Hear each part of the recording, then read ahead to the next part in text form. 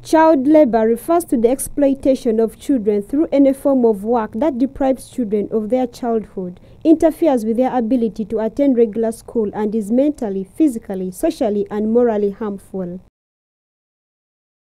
The government has established laws and regulations related to child labor. However, gaps exist in Uganda's legal framework to adequately protect children from the worst forms of child labor. Ugandan law prohibits the labor of children under 12 years of age. National labor legislation forbids the involvement of children aged 12 to 13 in any form of employment except for light work that is supervised by an adult other than 28 years of age. According to the Uganda National Household Survey 2016-17 by the Uganda Bureau of Statistics, over 2 million children are engaged in some form of child labor. Such a statistic indicates that Uganda is at the risk of losing future productive workforce.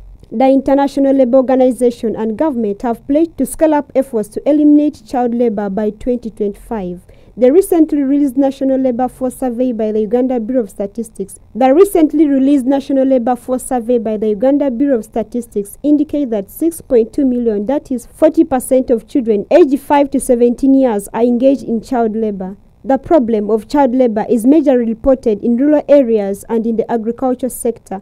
Now, the government, in partnership with International Labour Organization, have launched a social finance model to support families in agricultural value chains to end child labor. Child slavery and labor are not small problems. 152 million children worldwide are victims of child slavery, and disasters such as COVID-19 have made the problem worse.